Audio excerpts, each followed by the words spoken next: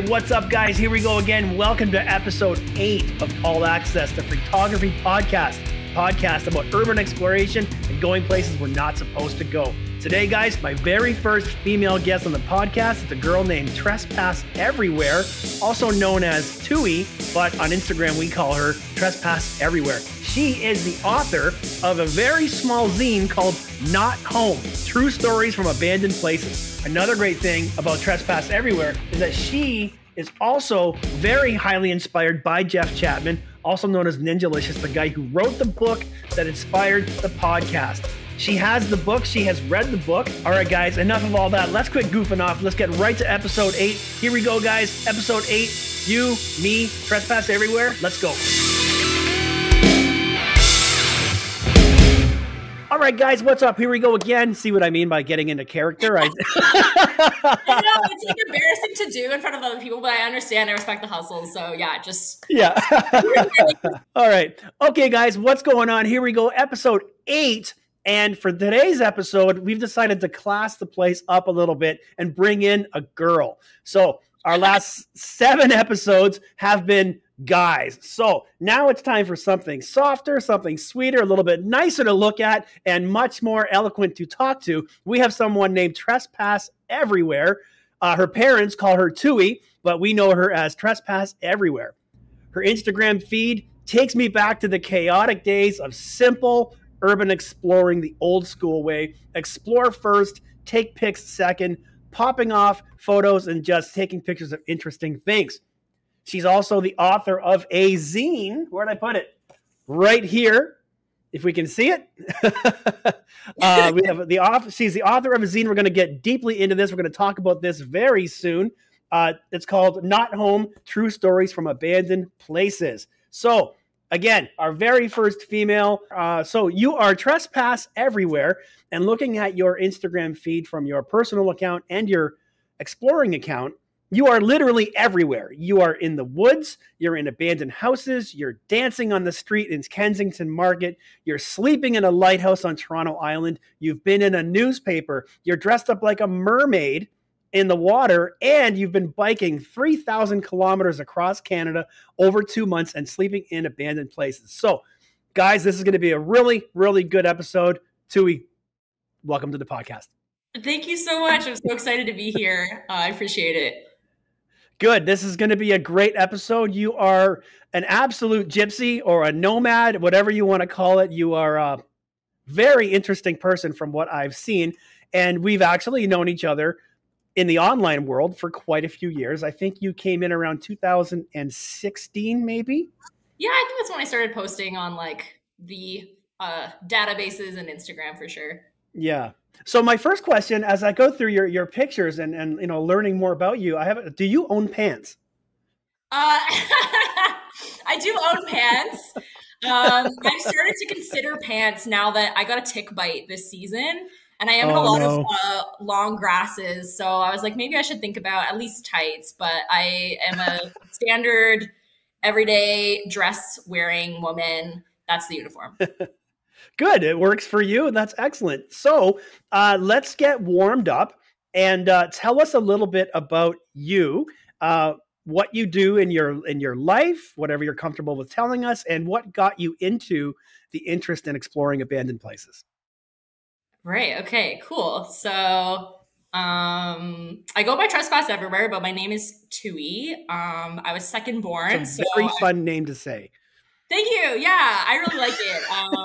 My parents have a sense of humor. I was second born, so I was named after the number. That's a true story. I live in Toronto, and I've been exploring since I was a teenager, and I'm a writer and a zinester, and I'm newly 28 as of 2 days ago. Congratulations. Happy birthday. Thank you so much. Yeah. And like, I don't know if I should disclose my job. I work in like nonprofit around like LGBTQ2S+ education with young people. And I also, I'm living at an artist residency center right now, doing some stuff there that's on Toronto Island, which is super cool. And in terms of how I got started exploring, I think, I don't know, as a kid, there's like a natural curiosity that a lot of people share. And I talk to so many people who say like, oh, I went to this abandoned place once when I was a kid, and then they stopped doing that for whatever reason. And I like to think that I like held on to some of that childhood wonder. And also I think I'm just a nosy bitch. Like at the end of the day, I shared a bedroom with my sibling as well till I was 19. So in some ways, like going to abandoned places was a form of privacy to like hang out and rebel in my small way. And then at some point, I discovered Ninjalicious's online presence or read Infiltration and learned that other people shared my interests and that there's kind of like loose principles and like philosophy about exploring. And then like that this was not just an activity that people do, but like a real skill and a community. So started connecting with other people and now I'm here. Awesome. So you talk about Ninjalicious and your discovery of him, and we both have something in common in that we own the entire collection of Infiltration zines. Yes. How have you read them all or flipped through them all? Like there's so much to look through. Like I think I've flipped through the first 5, but I haven't read them all yet. I've been working my way through. I haven't read all of them. I've definitely read all of, what's it called? I have it right here next to me. Access All Areas, which your podcast is named after. I have it right here too. Yeah. Okay. I brought it out too. A little show and tell moment, but yeah, that's like an absolute like foundational religious text for me in terms of exploring. And I really like Infiltration. Like that was one of my inspirations to get into zine making as well, because like I really appreciated that it was this like zines being this like nano publication that serve a very particular niche. And it's very much like hands in the dirt type of publishing where it's like, it feels almost like secret and illicit to be passing around this paper copy of information. Yeah, it's so neat. So that was my next question that you just segued right into was how you got into the topic or how you got into creating these zines and sort of what inspired that. Yeah. Yeah, I guess I'll start by saying that for people who don't know, a zine it's short for magazine. Which is a clue of what it is. It's usually very non-professional, non-commercial mini publication. Historically, there's sort of these like photocopied and handmade short volumes of whatever, like art or comics or writing. And then for that reason, they're really good at being experimental and telling stories that aren't typically represented in traditional publishing. So that's where you get a lot of like, feminist and like queer and like, activist kind of like themes and zines, but also just like interesting art. And there's a community of people as well who make and sell and trade these. So I'm very involved in like the zine scene and show up at a lot of zine fairs and stuff. So I follow in the tradition of people like Ninjalicious, whose wife, Liz, I still see around at zine fairs. Oh, wow. Yeah, it's really cool. So it's nice. And like when I got the full box set of Infiltration, it was like directly from Liz, who's still selling it. So same. Yeah.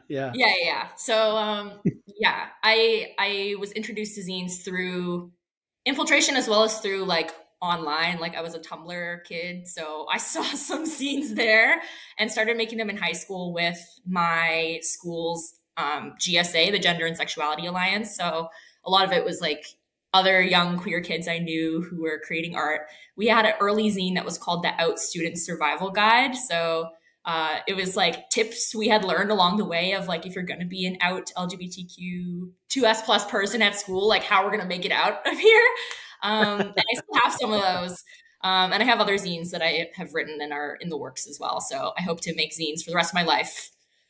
That's so cool. It's so like not something you would think to do these days in the digital age. So it's really cool that you've kept that alive. Thank you. Yeah. When it comes to exploring, like I listened to your episode with Greg Abandoned and big respect for him too. And he talked about like the pre-Instagram era of exploring, like before a picture had to be worth 1,000 words, like now. And this really well, like you have 1 millisecond to get someone to stop scrolling. And like, you can't take too much of their time either. Like your captions are very succinct bites. And he said he sort of misses the time when people had zines or blogs and you waited for the update. And it was also a tale about the journey. And that's what I like to feel like I'm doing. Yeah. And that's how I am with my website. Like, my Facebook page and my website are where I'll put longer form sort of captions and stories. But on Instagram, Sometimes I will put a longer caption on Instagram, but nobody's reading it. I read them, so good. Thank you. you. All right, so let's get to your zine, which is called, again, Not Home. For everyone watching and listening, I am going to put a link so you can buy Twoey's zine down below. I will also put a link, as I always do, to buy Access All Areas, and I'll also drop a link to get the Infiltration zines as well. But I want to hear about what inspired this. There is 2 or 3 different stories. Your writing is fantastic, I will say. Thank you. Very, very creative writing, and it's really captured my attention. So I want to hear what is the locations and the experiences that inspired this. And I will say, before I give you the time to talk, again, we talk about this whole unwritten rule of take nothing but photos. But I myself have fallen victim to this, and I've not victim, but I've taken things out. I found war medals, and I'm like, I'm not leaving these behind. I did leave them behind my first time I went. I got home and I fully regretted it. And I went back to take them so that I could return them to the family, only to find that someone else had already stolen them. They didn't take them for the right purposes. They took them for their own benefit. I tracked this person down and I got them back. Wow. Yeah. And tried to return. And it's a very long story that we're not here to talk about me. We're here to talk about you. But I have on occasion removed an item or items from an abandoned place with an intention, right, of doing the right thing. And so I'm very curious to hear how this came to be. And the floor is yours. Thank you. Yeah, I love that your first question was like, why are you a thief? I feel like I gave a false impression with my collection, because I do have like I try and follow that, like, you know, take nothing but pictures, leave nothing but footprints philosophy. And I do stand by that. I've stopped exploring with some people in the past who I felt were like a little bit too like grabby, or they had their eyes on stuff. And I was like, that's not really why we're here. Right. But I'm pretty sure 3 out of the 4 stories in this collection involve me taking something from a place with, you know, some like inner conflict. And like, I try and keep a code of integrity around that. Totally. But it's because like things that I found in these places were so remarkable and like were otherwise just gonna like rot and be lost to time, and were things that I think bared like, you know, some like impetus to like honor in their own way. So yes. Yeah, Not Home. It's essay collection, creative essay about 4 different special places I've visited, of the many places that I've visited over the years. And originally I wanted to make it more of a field guide. Like I wanted to take like a closer model to Infiltration, but then first of all, I come from a poetry and writing background, so I was like, I don't know. Very obvious. That way. Thank you. Yeah. And I also felt that I couldn't really divorce the spaces I visited from the context of not only like what had happened while I was there, but also kind of the meta narrative in my own life. So like the stories are very personalized. You hear a lot about myself as opposed to just the locations alone. Right. Yeah. And the first story is about Norman Edler's Explorers Club, which I'm sure you'll ask me about later, which was like this abandoned compound of a millionaire eccentric. That was like one of the earliest places that I remember like impressing upon me, like I have to explore, like I have to keep doing this. The second story is everyone's favorite from the collection, which is about prison love letters I found in a barn that were written in the 80s and 90s. And beautiful story. I still have those letters. Lots of plot twists in what I read, and an update on that to come. Okay. The third one is called Song of the Butcher's Son, and it's about there's a few different threads running through it. Predominantly, it has to do with tape that I found in an abandoned like butcher's shop that was also someone's house. And his son had a briefcase full of handwritten songs, and near that briefcase was a tape that I believe would be his own music. It was a home recorded like grunge tape, like sort of like 1990 whatever. And also that story deals with like mental health and like my experience like being a psychiatric inpatient, and like making comparisons between that and the content that I was like exploring in that house. And then the last story is just about a pretty unremarkable place that I called Ronnie's house, which is kind of using that setting to like, you know, identify the different methodologies of trespassing and how every person who explores a place sees something different. And that like how they see tells us more about the story of them than it does even the story of that place. Awesome. It's such a fascinating read. And it's funny because I read about how you found the cassette and it had a listing of the songs on it. And here you think you're going to go home and listen to Crying by Aerosmith, and then you got some dude playing his guitar and yeah, I was shocked. It's so neat. And I do believe that like everybody takes things every once in a while. I used to take skeleton keys just because I think they're fascinating and they're neat to have. But if the reason why you're taking something, it's for a very good reason. And it brings up a whole thing, you know, taking things versus not taking things. And you know what, at the end of the day, nobody's going back for those letters. Nobody's going back for those tapes. It's not like you're walking out with, you know, grandma's jewelry that the family might be going back. You know? And I think you've done the absolute right thing in putting this together. The Norman Edler cottage, I never got to. It was demolished and torn down before I figured out where it was. And it's thanks to people like you who documented it so well. And what I remember the story of you going to that oddity store in Toronto. Yeah. And that you found someone who knew Norman Edler and possibly had some of his stuff. Yeah, like this Norman Edler story has followed me for 10 years now. It's like I can't get rid of it. Yeah, and I think what like was most there's so many things that have been revealed to me in the years since about what was particularly special about that place. One of them being that very few people got to explore it. And I had people message me when I posted photos of it finally in like 2017 or whatever, being like, how did you go to this place? Like, who told you about this place? And I was like, no one told me about this place. Like, it was actually a total accident that I even found it at all. Like, there was no location scouting. I was just visiting a cottage with friends. And we just like discovered it. And yeah, for anyone who doesn't know, it's like this millionaire's cottage, super bizarre place. There's like, you know, all these little buildings that are like made of these cobbled together materials. And like, I used to play these like I Spy type games, like point and click on the PC when I was a kid. And it looked like one of those games.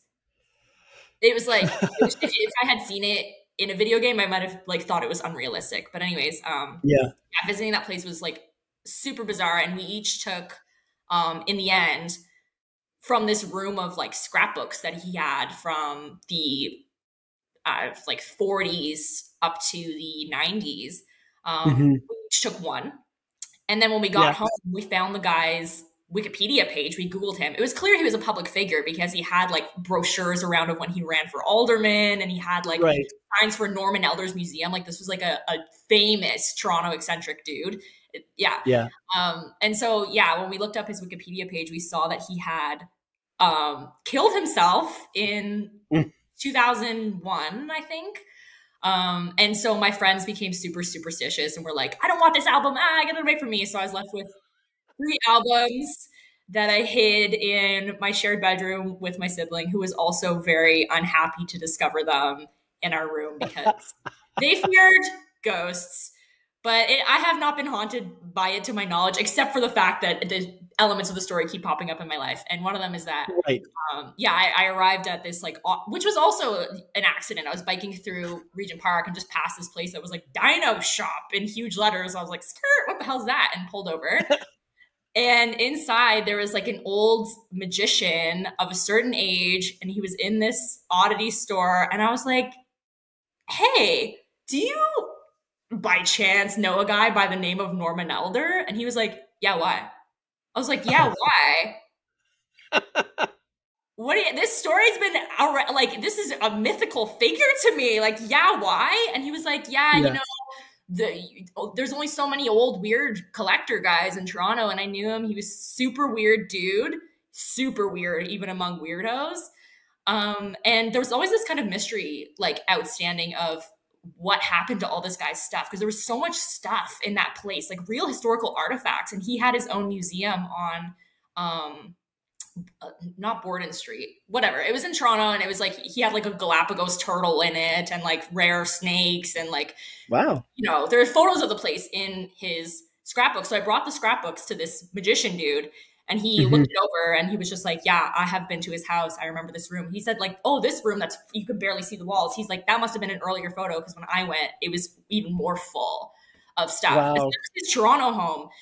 But the place that I went, that was in like near Muskoka, he had never heard of. Apparently this is somewhere that was like a little bit secret. And so the curator for the museum came by and started telling me about his experience with Norman Edler, which was that so he died in 2001. And then around 2003, a lot of his stuff came into the possession of Billy Jameson, who has his own story. Billy Jameson is like this collector dude. He was wandering around Niagara Falls high on ayahuasca and found himself inside the Niagara Museum, which was also an oddities museum. And it was closed at the time. And the owner, well, not even the owner's son was like sitting in there and was like, hey man, you can't be in here. And the guy was like, what is this place? And then the guy started explaining like, you know, this was my dad's museum and he just died. I don't know how to get rid of all this stuff. And Billy Jameson was like, well, I'll buy it. And the guy was like, I'll sell you everything in here for like $100,000 or $1 million. Whatever the price was. It was like, he severely undersold it, because one of the artifacts in that museum was the literal mummy of King Ramses of Egypt. I remember that when I was a kid. Yeah. Yeah, so it's crazy. So, and he just became this Billy Jameson guy became, you know, like a name, the next name in the long line of Toronto-centric dudes. He like partied with Mick Jagger and whatever. So he acquired a lot of Norman Edler's stuff. And then that Oddities Museum in Regent Park acquired most of Billy Jameson's stuff. So it's like, you can kind of see provenance. And it was really interesting that I'm like, oh, wow, I'm standing in a room again of like all Norman Edler's stuff, like totally by accident. So crazy. Yeah. Yeah. It sounds fake. Like I almost worried about telling people. Like, I think people think I'm a liar, but that's nuts that you found this place by fluke. And I remember the secrecy surrounding this place, and that a few others had been there and no one would give it out, which is the way it goes. And then of course, like no one would think that you found it on your own, but there are other people out looking for places too, other than these guys, you know? Yeah, and so that you find it and it completely takes over you. And then it follows you. It's just such an interesting story. And I will say to the listeners to go to Trespass Everywhere on Instagram and just start scrolling through her posts and reading captions. And you'll see the whole like progression of this transpiring from years ago all the way up to even more recently. I highly recommend it. It's a pretty fascinating story. And then there's lots about it inside her zine, which is again called Not Home. So let's move on to other than the Norman Edler cottage and the ones that are in the zine, what are some of your favorite explores that you've done over the years? And you've been to many. So what are some of your favorites? Yeah, I'm trying to think. I had like I'm going to pull out my phone because I recently tried to make a top 10 list of my favorite explores, which was hard to make. It is a hard question when you've done so much.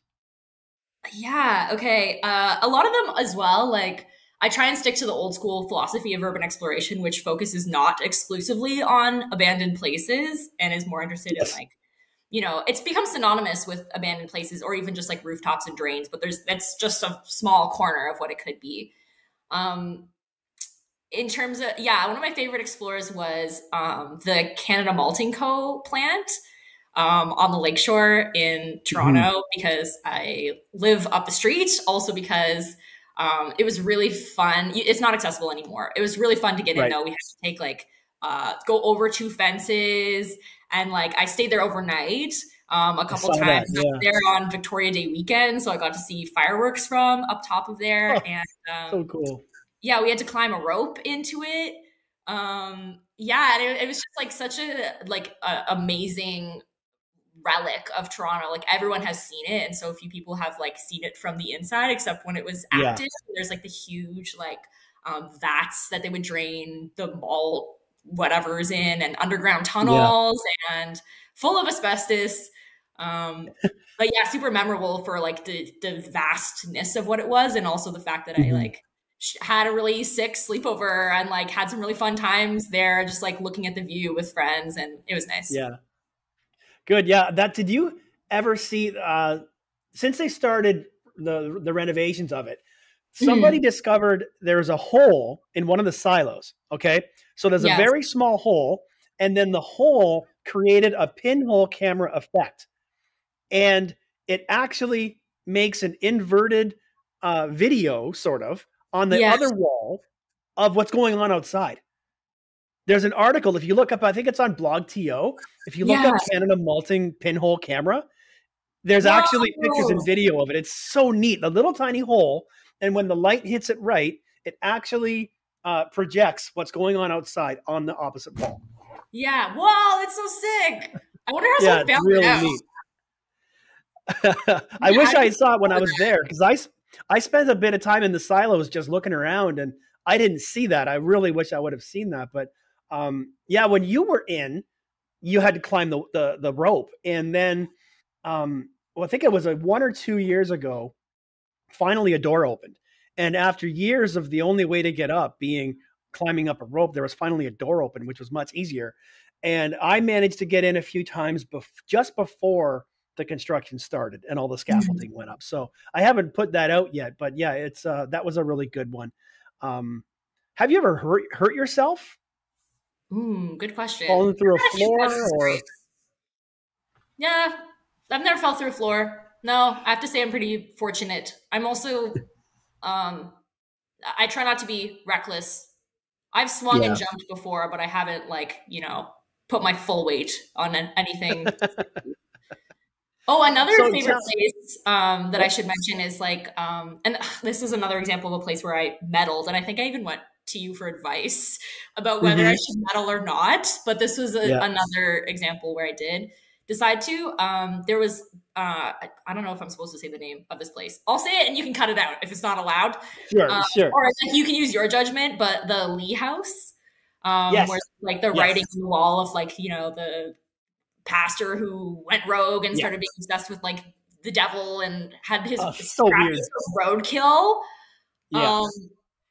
Super freaky place, and other people have noted that it's full of tapes, recordings. And so I did bring a cassette player and listen to a lot of the recordings, and some of them are really freaky. It was like the son who inherited the place was, I think, a bit of like an odd fellow. There was one recording where he's like, someone else recorded this, but he's speaking to some like social services agent about like his life. And she asks, "Are you married?" And he says something like, no, never been married, 60 years old. I had a girlfriend one time though, but she didn't know she was my girlfriend. It's like, that sounds kind of stalker. I don't know about that. And then other weird stuff. He had like a tape called like Mouse Caught in Trap. And it was just like the sound of a mouse dying. So scary. And then he just had like old school, like basically the equivalent of like 1960s vlogs, where it would just be like, George walks to the hardware store. And it'd be like 2 hours of his steps. And then like him being like, oh, I gotta remember nails. But the tape that I ended up taking was this one that was recorded by like the father, the pastor who went rogue. And he was interviewing his high school students in Alberta in like 1950, whatever, and asking them what they wanted to be when they grew up. And for a lot of them, it was their first time speaking into like a recording device. So he's also coaching them on like how to do that. And their answers were so sweet. And I was kind of thinking about the fact that I was like, a lot of these people are probably still alive and really old now, since like in the 50s. And I thought how, like, I was wondering if they did become the thing that they said they wanted to be. And with much deliberation, I ended up anonymously sending the tape to the high school. Cool. Wow. Yeah, to the principal. He was super excited. He wrote back like, I want the students to do like an interview project with the alumni who are now like aging, and ask them like how their lives turned out and play this back to them. And it ended up being really a positive experience. So it's so creative, the way that you find something and how you turn it into something. That's I would have never thought to send it back to the school. What a good idea. Thank you. Yeah. So who do you get inspiration from in terms of like, you've been in the hobby for quite a while. So who do you get inspiration from, or who are some of your sort of favorite people to follow? Well, I am tempted not to name, although like I respect you, Dave, as well, and like a lot of like folks on Instagram who like I like rock with and have for a long time. I Yeah. feel like my like most prominent inspirations are people who like I could name and you would have no idea who they are. Like they have no Oh, online interesting. presence. Okay. Well, And that's like I, really cool. yeah, like I especially respect like, and also like a lot of other like women, queer and trans people who do the same things. Like I have a friend who free soloed the Eiffel Tower. Oh my Like God. literally just Wow. climbed up Rogue, and Yeah.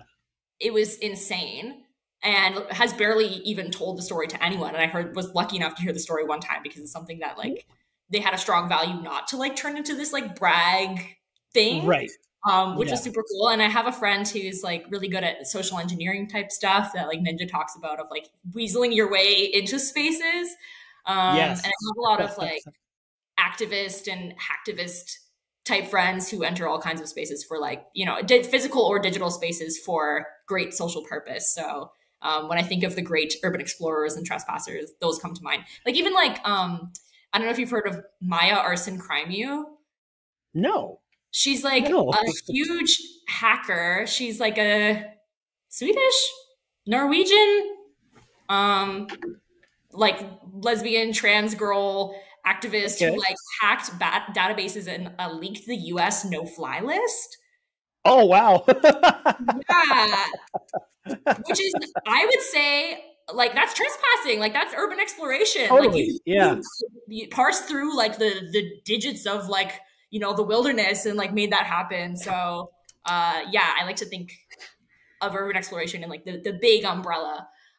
See, what's awesome about you that way is that, a lot of times when I talk to people or if I bring it up, nobody is interested in the history or like like the beginnings of urban exploration or like the deeper side of it. And not a lot of people have even read the book. And that's one of the things I really admire about you is that you've got such a respect for that side of it. You have the book, you have the zines, and even like what you just said about some of the inspiration that you take from people who do this stuff and don't brag about it like I do.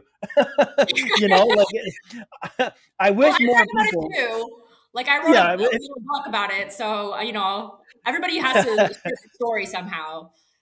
yeah. But yeah, But it's I cool wish when more people. people were like you. I wish more people. You're almost like an older soul in a much younger person's body, younger comparative to me. Um, but yeah, I wish more people would have the interest in the origins of the hobby and the deeper thinking of the hobby. That's and while I may not necessarily practice all that stuff so much these days, I did when I started or throughout my time. Anyways, I'm going on and on and on.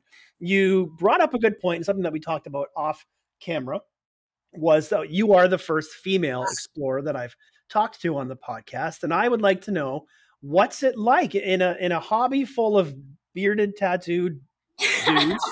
What's it like to be a female in the urban exploration hobby? And it is very heavily male dominant in this hobby. And while there are quite a few more women coming out here and there, just let's talk about that a little bit. Yeah, for sure. Yeah, like you said, it's not a secret that all like the biggest YouTubers and photographers and like influencers, so to speak, are men. And so it always like asks this question of whether it is just because there are less women doing this. And I think the answer is probably yes and no. Like on some level, yes, because we are socialized against risk. Like we learn at a very young age, there's a lot of additional risks for us in this world. Your mom says, don't go out at your night, like watch your drink, avoid that man, blah, blah, blah. So you adopt a caution in all Right. things. Whereas guys are told like, don't be a pussy and like have to adhere to the standard of bravado. Yeah. So when people hear that I'm doing this, they actually think there might be something wrong with me. Like my psychiatrist thought it might be a symptom of mania. And I wonder if I were a man, like if he would have just considered that like an unorthodox or nerdy interest. I'm not sure. Right. But I think that like even within the community in some ways, and I like this, other women can correct me if this is not their experience, but I felt that it can affect how we connect with other people. Like you hear horror stories about woman explorers being asked to explore with a guy who then starts making like offhand jokes about like murdering them and like murdering her in the places he's brought her to. And like I've had some guys in the past like slide into my DMs very interested in exploring together, and then in how they speak to me about it, it's very clear that like they're hoping to make it a little date, and not that they feel they have something to learn from me. And like shoot your shot respectfully, but I think men in the scene probably rarely have to wonder if someone's interest is in actually exploring with them. And then I think that like in our contributions are also like kind of devalued in some ways depending on what they are. Like I followed girls on Tumblr who took this like very beautiful, ethereal, haunting photography of like, you know, girls wearing ribbons and lace dresses in like abandoned places and looking like dolls. And that could be seen as very like frivolous and trivial and not real art in the way that other people make it. And especially this is true if like a woman takes photos that include herself or her body. And there's always like the politic of these kind of like boudoir photographers who go into places and they take their like lingerie photos on the big abandoned staircase, and the comment that it's like attention seeking. And maybe it's just photography and it's not that deep, and maybe it is for views. Like, what are the rest of you doing? You're trying to get views too. So in short, I do think there are probably numerically fewer of us, but also that we do exist, and it would be helpful to recognize our contributions, even if they look different than men's contributions. And I also like appreciate being brought on this podcast, both as a woman and as more of an artist than an influencer, to show that there are many different ways to go about this. It's not that the one route is like you start exploring and then you have a YouTube channel. And I hear a lot of like resentment also from people who've been on YouTube for a long time being like, it's getting diluted with all these like, you know, wacko kids who just throw up a video and whatever. And I think there should be more women explorers, because on the flip side of these barriers is the advantage that I won't deny, which is that as a woman, it can be easier to get out of things if you are caught. Totally. Yeah. I have seen that. And, you know, when a man gets caught, it's typically, you know, a little bit of a different experience than when a woman gets caught and she can kind of sweeten this her way out of it. And I have played into that and probably will forever. Like, I don't know who it was who said, like, if you're caught, the best things to have with you are a camera and a girl, preferably both. A girl. You know, you talk about other women in the hobby, and like I remember one of my best friends, Rhythm Rider, he started hanging around with Zenning with Zay quite a few years back, and I remember getting to know her a little bit at the same time as well, and she was doing some really hardcore stuff. And it's funny, Rhythm Rider made a bit of a controversial comment in our episode, and he said that women aren't doing much in this hobby. And when he said that, I'm like, oh. But I kept it in. I kept it in, but he was complimenting Zenning with Zay for, you know, she was pretty hardcore, and she still is, and she was doing crazy places that not a lot of people were doing. And I don't at all discount women in the hobby, and especially looking through your stuff has such a different depth to it. You know, like you put so much more thought behind your captions and behind your ideas and your concepts behind what you're doing with things that, you know, a lot of guys are just posting over processed pictures with, you know, what was the word I was just kind of going to say? Predictable captions, you know, like, you know, I absolutely hate when someone posts a picture of a church and then they use the lyrics to the song "Take Me to Church." It's my absolute biggest, like, I fucking hate when people do that. And it's like, of course you use that stupid, lazy caption. You're not lazy. And your feed is very well put together, and you can see going through your feed, like you're just the depth of how far you go, and you've just gone to so many cool places, and you have such an eye for the hidden things, like to find these letters and to find these tapes, and where someone like me would just look at that and say, hey, that's cool. You actually pick it up and read it, and you put a story behind it. And it's really interesting. And I do highly recommend people go and check out your feed and dig deep into what you're doing. The last thing I wanted to ask you about is you mentioned this in passing, like it's no big deal, but that you rode across Canada and slept in abandoned buildings. Like, Yeah. that's not no small feat. So let's hear about this. What did you do? Why did you do it? And what was it like? Yeah, okay. So rode across Canada is an exaggeration. I did ride to the other end of the country. From 3,000 kilometers, right? Yes, from Toronto to Halifax, which was 3,000 kilometers, went through Ontario, Okay. Quebec, New Brunswick, PEI, and down through Nova Scotia. Over the course of 2 months, I Okay. trained a grand total of 0 days, and I spent $0 on accommodation the whole time. Yeah. Um, and yeah, all I had was like a camping stove and a little tent and a dream baby. I just hit the bricks. And it was at Wow. a time in my life last summer where a lot of things were changing all at once. You know, the big shift that can happen sometimes in your mid to late 20s where you're like, you know, the version of yourself or the understanding of yourself that you had when you were like in university or like having your first big girl job is being Right. challenged by like other circumstances. So it was a time of a lot of thought and time to myself. And I was writing a poetry collection on the road about like madness and like queer womanhood through the setting of all these places I was visiting. So Okay. yeah, abandoned houses and abandoned places ended up being a huge resource to me on that trip because they're everywhere and it's free camping. So Right. I wouldn't put up my tent inside of an abandoned house just because they kind of smell weird. But like the yards were great. Like I remember when I was in like very very early on the trip in Prince Edward County, I found an abandoned house that had like its own little beach behind it, and I was just like, damn, people pay good money for a private beachfront in Prince Edward County. And here I am, the house is like trash. There's raccoons everywhere, but like I'm chilling. Like this is great. Yeah. Yeah, and like graveyards are another great resource if you're a cyclist because every one of them Mhm. has like a freshwater tap to wash your dishes. Right. Right.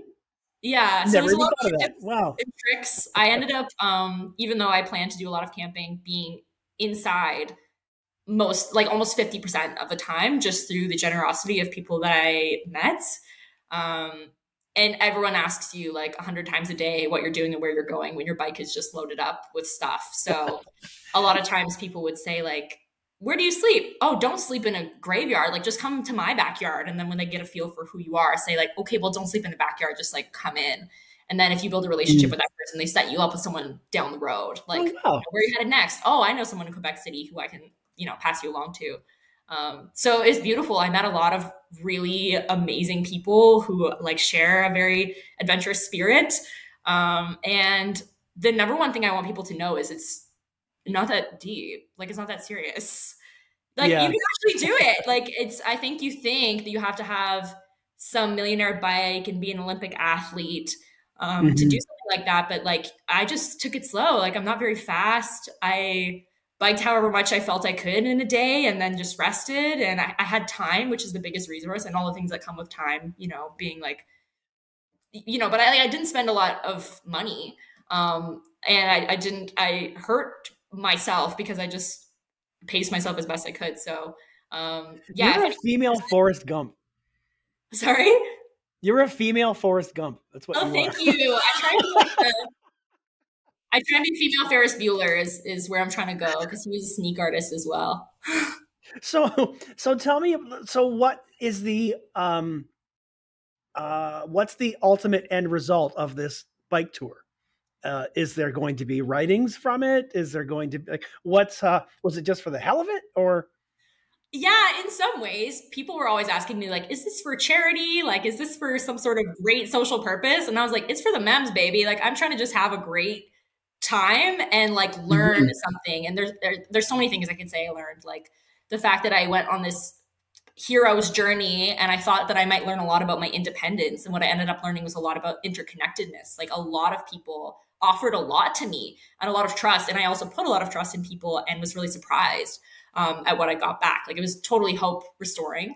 And also like to never take advice from people who haven't done it and it being whatever Right. it is you want to do in life. Like people who had never considered this said like, that's expensive. That's dangerous. That's not possible for you as a woman. You know, you'll hurt yourself. You'll run out of money. Oh, And I was like, yeah. okay, but point me to the people who have done this before because they want to tell me how. And those people did.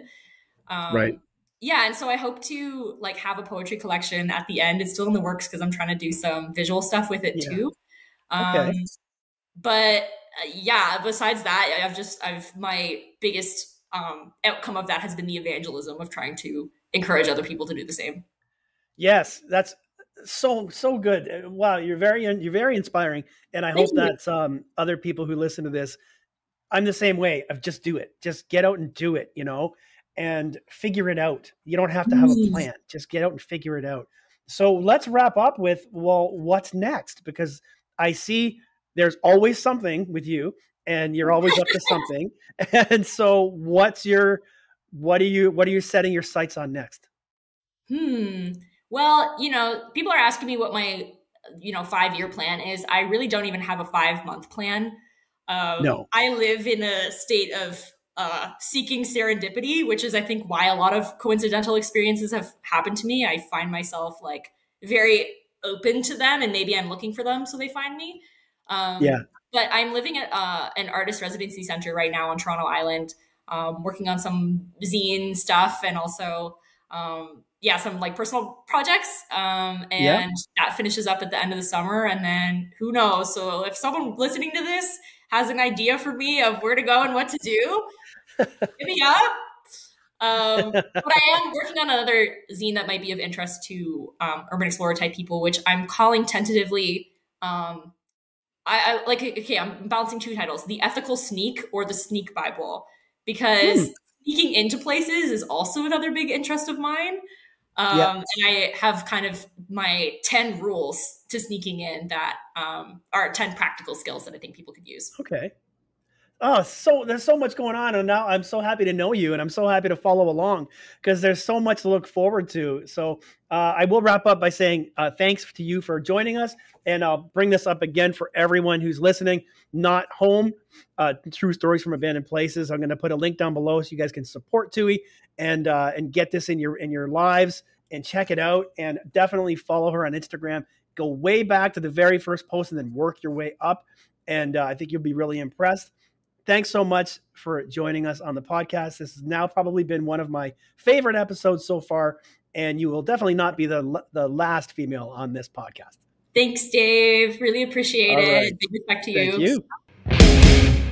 Okay, that was Trespass Everywhere, also known as Twoey. I hope you guys liked her interview. I really liked talking to her. She's a super creative girl. Trespass Everywhere. Her link is down below. Highly recommend you follow her on Instagram. Now, here we go, guys. It is Urbex Book Club time again, and I'm very excited to read this one because today, usually I only read one subject or one topic from the book, but because some of the things that Twoey brought up in the interview, I'm going to bring up two different subjects to see what Jeff Chapman had to say in Access All Areas. One of the things that Twoey brought up is social engineering, and I'm glad she brought it up because as an urban explorer, depending on the situation you're in, you do have to be really good at social engineering, and you've got to be a fast talker. So I wanted to see what Ninjalicious had to say about social engineering in the book Access All Areas. So here we go.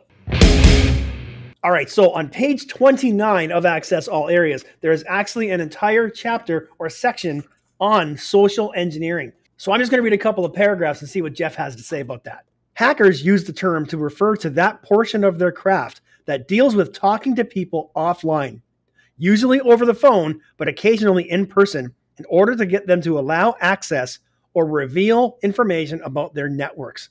Explorers use the term the same way.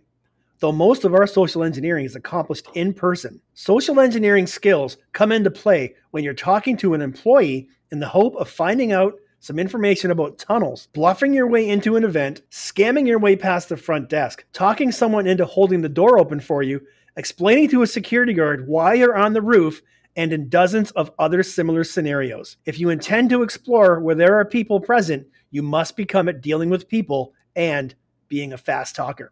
The next thing is I want to talk about sex, not the act of, but gender, and what are some things to take into consideration when you are a female in the hobby of urban exploration, or when you're a male in the hobby of urban exploration, and how sex comes into play. On page 16 of Access All Areas, here's what Jeff has to say. A nice thing to be, if you are one, Or a nice thing to bring along if you can get one is a girl. If you are a guy, you may want to ask a member of the fairer sex to come along with you when you explore inhabited buildings, particularly places like churches and hotels. Except in a few scenarios, such as at construction sites or in monasteries, women generally come under much less suspicion than men, since it's a well-documented fact that girls are made of sugar and spice and everything nice. Who would risk getting mud on that? For most people, the idea of a woman deliberately going somewhere she's not supposed to be just doesn't make any sense. Capitalize on this ignorance. At the risk of making broad generalizations, women are also nice to have along since they tend to be better at fast talking than men, and they tend to have better instincts and intuitions than men. Trusting my own intuition and the intuition of others, especially women, has saved me from bad situations on multiple occasions. So, Jeff says to use women as a prop. If you've got a group of, 3 bearded, tattooed men all dressed in black carrying backpacks, a property owner or a security guard does tend to get a little bit more harsh than they would when they approach a group that also has a very nice girl that happens to be with them. So that's it for Urbex Book Club. That's what Jeff Chapman had to say in Access All Areas about social engineering and about the opposite sex being females. Again, I keep saying there's a link down below to pick up this book down below off of Amazon. If you're an urban explorer and if you're serious about the hobby, I highly recommend you read this. I am now on my 4th time going through this book. And that's a wrap on episode 8. Thanks so much to Twoey, also known as Trespass Everywhere, for joining us on this episode. Thanks to you guys for being here and for listening. I will say it again, link down below to pick up this zine from Twoey called Not Home, Stories from Abandoned Places. Very, very well written. You can see that Twoey has a background in poetry and literature. She's a very good writer. Check it out. Follow her on Instagram at TrespassEverywhere. Her links will be down below as well. I was supposed to be doing my interview yesterday with a lawyer, but lawyers are lawyers and they're very busy, so she's had to put that appointment off. So we will speak to her eventually. I just don't know when. So that's it. All my links are down below, guys. If you're new to the podcast, check out all my past episodes. And if you're able to, guys, on Apple Podcasts, please go and give me a 5-star review if you like the podcast. Give some notes, give me the 5 stars, drop a comment, let the people know what you think of my podcast if you like it. So that's it today, guys. Thanks a lot. Episode 8. See you guys next week for episode 9. Peace.